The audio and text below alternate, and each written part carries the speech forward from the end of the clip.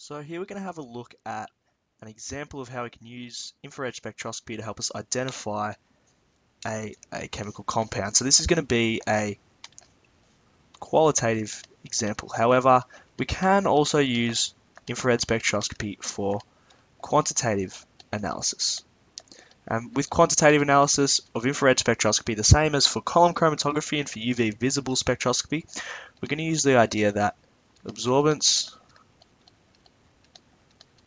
is proportional to concentration. And if absorbance is proportional to concentration, then transmittance will be inversely proportional to concentration. So if we want to analyze quantitatively using infrared spectroscopy, we use that idea and we run standards and we do everything else the same way as we did for UV visible spectroscopy and for column chromatography, and we can get concentrations of compounds, of solutions.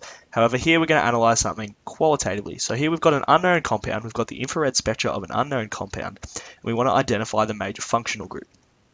Down here we have some data, so we have the wave numbers that get absorbed, the ranges of wave numbers that are absorbed by different bonds. And so if we see a trough, for example, at a wave number of around 800, then that suggests that there is a carbon-carbon bond in our unknown molecule. So here we've got 4 peaks on our spectrum. We've got 1 here, 2 here, 3 here, and 4 here. Now, our first peak is between a wave number, of about 700 and 1,000. And so that can show us that's the only bond that would absorb infrared radiation in that wave number is a carbon-carbon bond. And so that trough number 1 is caused by a carbon-carbon bond. Now trough number 2, it's got a wave is at a wave number of just over 1,000, about 1,100, and it's a bit because it's quite a distinct peak to peak. Because trough number 2 is distinct from trough number 1, we can tell that it's been caused by a different bond to trough number 1, and so peak number 2 has not been caused by a CC bond. And so here we can see that the wave number of trough number 2 fits well into the range for a carbon-oxygen bond. So we can see that trough number 2 is caused by a carbon-oxygen bond.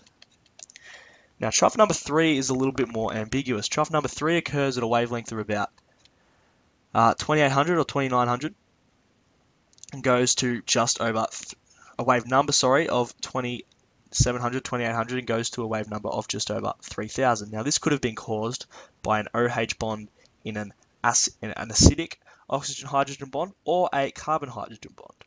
Now here is where we have to use our skills of deduction a little bit. So we know that if we have an acidic oxygen-hydrogen bond present, we're almost always going to have a carbon-oxygen double bond present as part of the carboxyl functional group.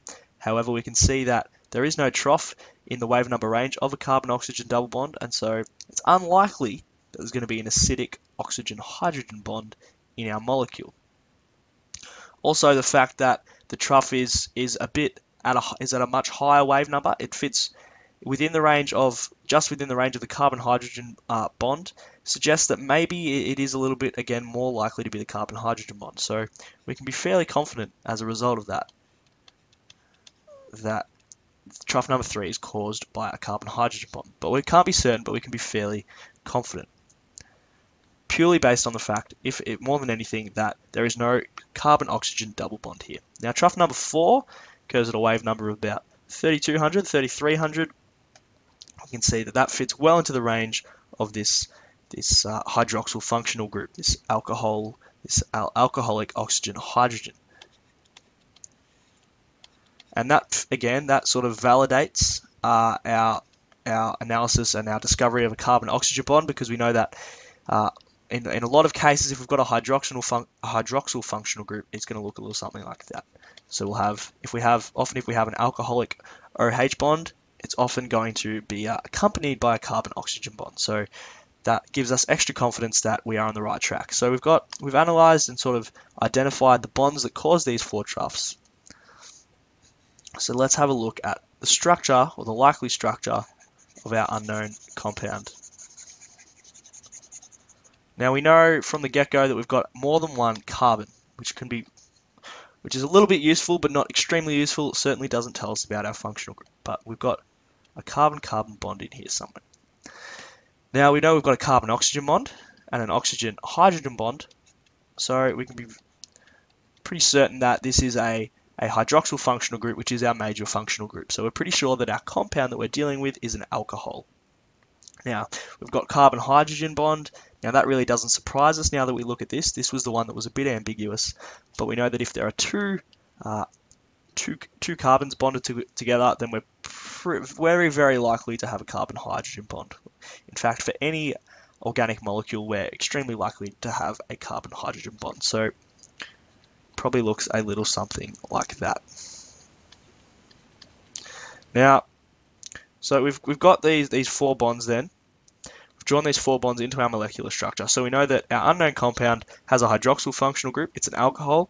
And we know that it has more than one carbon, and thus it is not methanol. Now, that is about all we can tell. So we know it's an alcohol. It could go on for a very long time. There could be another 20 or 30 carbons, or it could end there, and we could be dealing simply with ethanol. And so we could be dealing with something like that. However, we know that we're pretty certain that there are no other functional groups on here because we've identified the bonds that caused all of these troughs, and thus we can see that there are no other functional groups in our molecules. So we know that we've just got a plain and simple alcohol here. We're not sure of its length. It could similarly extend in both ways, like this.